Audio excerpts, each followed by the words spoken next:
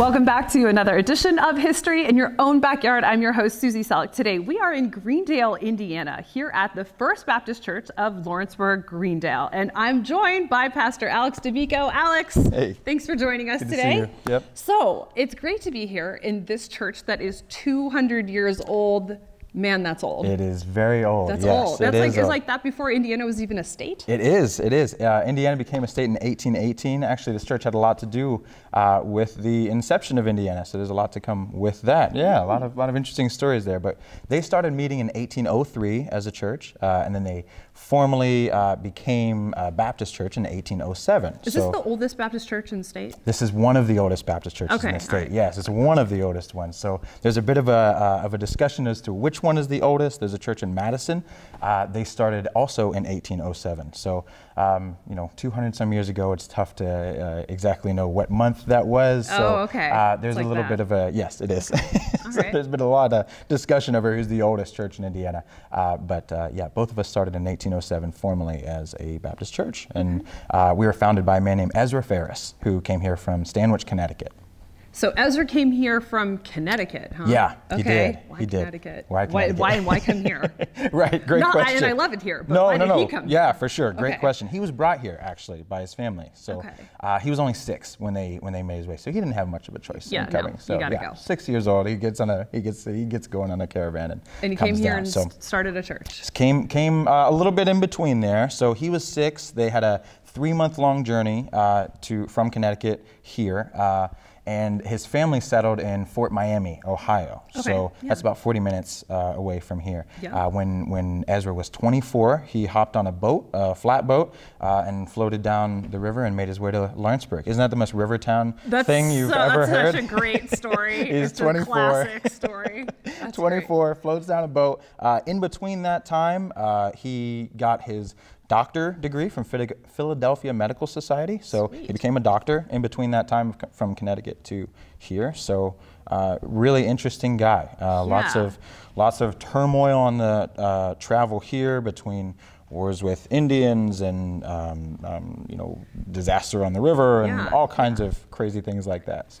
Alex, once he got to Lawrenceburg, what is it that he did with his time here? Yeah, so once he made it here, he was already a doctor, as I said, so he began practicing there, here in Lawrenceburg, just helping folks in the community. Oftentimes it would be without pay, just since doctors were, in need. So he would help as many people as he could, but really his big goal in being here was just that he really loved Jesus. He was a passionate missionary, and he always made that the main thing about his life. So he pastored his little flock for over 30 years, which is a pretty incredible amount of time, Right, especially that time period. Especially staying healthy that whole time, right? 30 years is a very long time for them. Yes, absolutely. People forget that. I think the normal stay for a pastor nowadays is around 3 years. So for somebody to be at a church for 30 years is incredible. So he was pastor for 30 years. And then I assume at some point he passed away. Yes. He passed away in 1857, but before that he served on the state legislature at the time. So he was a very important state legislature, pastor. Really, so we should go down the list of what he didn't do. I know, this is great. He's got quite a resume. He was a pretty incredible guy, Ezra Ferris was. So he served on the state legislature, and he actually helped to write the state's first constitution. He and 42 other members of the state of Indiana met in Corydon, Indiana, and they met up and drafted kind of the first state constitution at the time. So awesome guy. I mean, we're very proud of this guy. He's a guy that we like to talk about a lot. It's yeah, pretty cool legacy. Obviously. Yeah, and Indiana is so fortunate to have him. I think it's a cool visionary, ways. Yeah, he was pretty gifted. So I understand he was buried once his life did finally come to a close. Sure. Buried in Old Newtown. Yes, that's Cemetery? right. Old Newtown Cemetery. Originally. But correct. What happened? And he was moved to Greendale Cemetery in 1940. So back in 2017, when the state celebrated its, I think it's sesquicentennial. Way to nail that. Thank you. Celebration. He was honored for statewide for his contributions to the beginning of the state. So. Ezra died right before the Civil War, just a couple years before the Civil War. Was the church able to survive after he passed? Yeah, great question. So they did pretty well. Elder E.P. Bond was a friend of Ezra's, and he succeeded him as the pastor of the church. So he took over then. At the time, they didn't have a place to meet, so they built a frame building down by where the Walgreens is in Greendale today. So kind of on the corner there now. And not really sure exactly what happened to that building. We think that it burnt down, but being so long ago, it's tough to know. So that's fair. not a whole lot of records of that building, but that's what we're told, is that there was a building there. So once that was burnt down, they needed a new place to go. They didn't have the funds to do it, so they partnered with a Presbyterian church in Lawrenceburg, which is a pretty awesome thing to see that come together and that sort of partnership happen. The Presbyterian church was looking for a building as well, so they decided to build a church together, try to build a building together. So the Baptist church, we said, hey, we'll jump in on this building project with you. We donated $300, which was, that's a lot of money. Yeah, I know. People forget that too, but you're right. Yes, absolutely. $300 bucks. That would have been a big deal for them. Oh, $300. They give that money to the Presbyterians who was building their church, and we said, hey, let's alternate Sundays. Let's kind of go back and forth. So obviously that's a tough thing to do in one church building, especially when it's just a one-room church building. So they were gracious enough when it was obvious and apparent that the Baptists needed to move out and do their own thing. The Presbyterian church gave their $300 back to them so that they could go establish their own church and build in their own place. So pretty cool thing. Very interesting. Yes. Alex, you seem like you are totally up on your history. In the partnership with the Presbyterians, was there something that the Baptists and the Presbyterians shared as a common focus? Yeah, great question. Absolutely. They were both vehemently anti-slavery at the time. So it was a really cool thing that they found that common ground. There was more common ground, of course, but that was a big part of who they were. The pastor of the Presbyterian church, Reverend, I'm not sure what they call him. No, that's okay. But the guy who headed up that church. Yes, exactly. Yep. So his name was Henry Ward Beecher. And if you're familiar with that last name Beecher in the Civil War time. It's familiar. Yep. His sister was Harriet Beecher Stowe, the author of Uncle Tom's Cabin. So she would come by the church, she would visit with her brother and see him there. And in fact, the real life individual that Uncle Tom was supposedly based off of, his name's Thomas Magruder, and he lived just a couple houses down from the church. So it's a pretty awesome national thing happening right in town. Alex, does the church that you guys shared at that point in time, is that still a building that stands? Has that too been destroyed? Yeah, no, it does still stand. So they built it, once they split away from the Presbyterian church, they built a building in 1845. It was on the corner of Short and Center Street, and like I said, still there today. It was a very exciting time for them to be able to have a place of their own. Yes. A nice, good building that wasn't going to fall apart. It was just a frame. And you didn't have to share it. And they didn't have to share it. It was all their own. Yeah, it was all their own. So they built that in 1845, put that together. It was the first time they had a baptistry in the church, which they were very excited about. Yes. They didn't have to go to the river for baptisms. Although that's kind of cool. It is a kind of cool thing, right?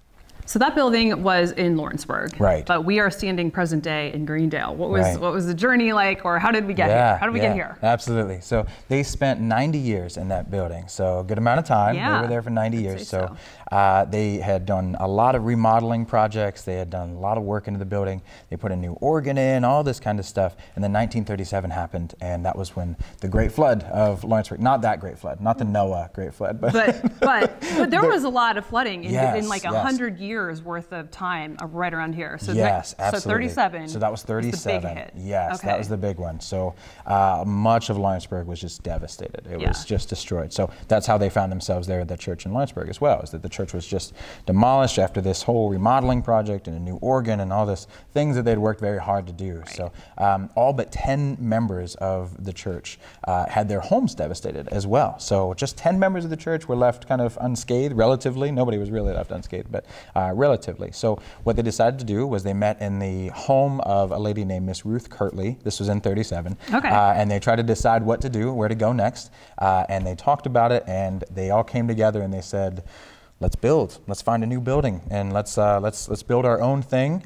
They decided to go up to higher ground, which is where they found themselves here in Greendale, just kind of on this, literally on ridge, on a ridge overlooking the river. So that was a pretty bold thing for a church to say at the time. You know, for all but 10 members to not have their homes devastated. Oh yeah, very bold. That's a huge financial undertaking for them to do, and they went with it. So it's hard to believe that they wouldn't do that without feeling like God had a plan for them and for their future. For sure, sure. So 200 years ago, they ended up right here in Greendale and on higher ground, do you say? Yes. No homonym in that, right? No, so that's right. That's right. So they're here, and from there, where do we go in the story? Yeah, absolutely. So in 37, they built the building called we call it the Martin Chapel now. It's the oldest section of the building here, and it is on Tebbs Avenue. So our official address is Tebbs Avenue, even though the church is on the corner, sort of Ridge and Tebbs. So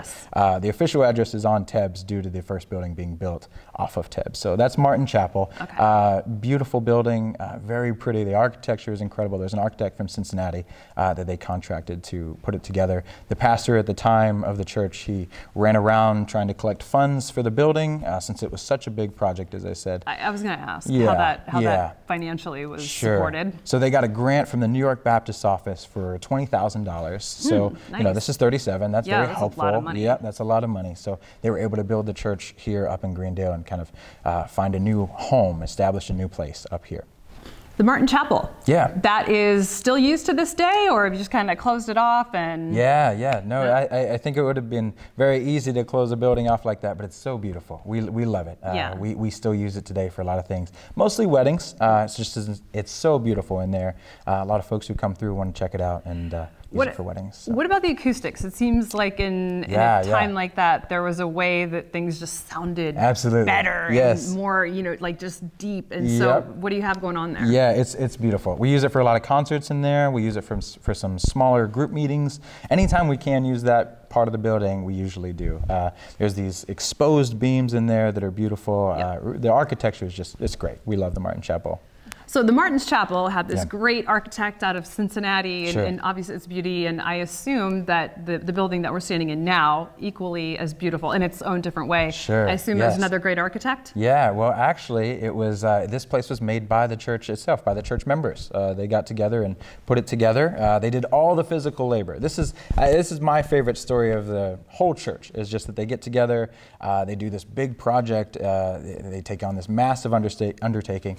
This was in 1973 when we call it the sanctuary. Just pretty simple. But the church got together. They did all the physical labor. They poured the footers. They did all the concrete work, and even the stone that makes up the exterior of the building.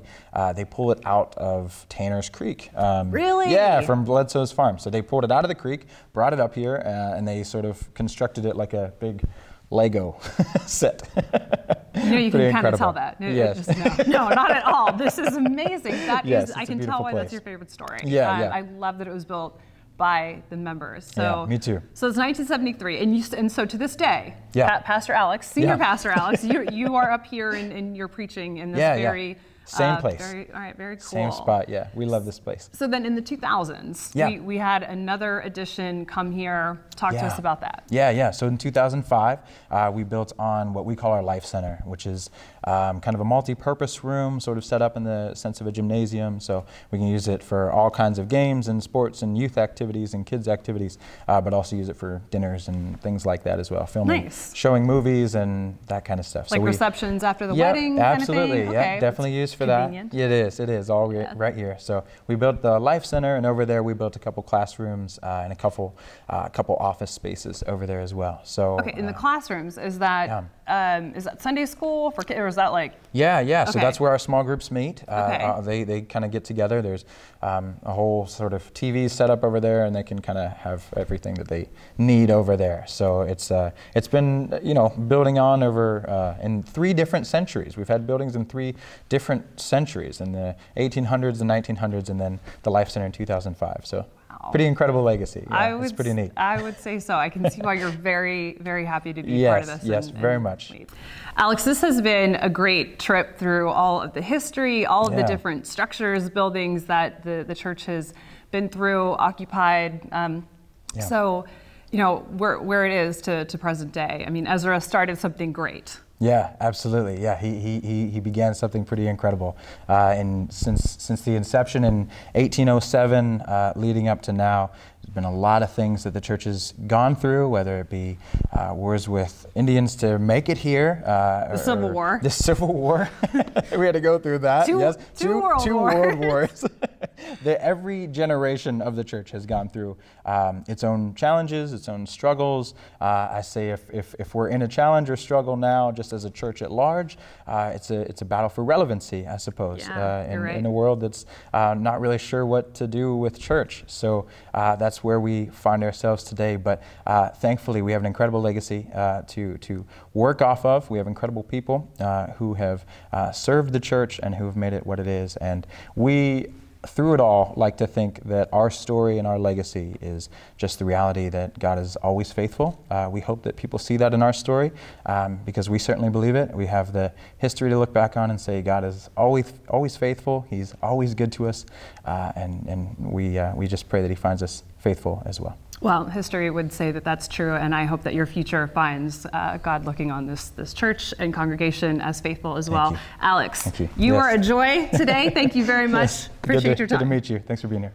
Thank you for watching another edition of History in Your Own Backyard. I'm Susie Selleck. Today we're with Pastor Alex D'Amico. Alex, thanks again for being with us here in Greendale at the First Baptist Church of Lawrenceburg Greendale. And just want to say thanks again, and remember, travel slowly and stop often. Bye for now. Bye-bye.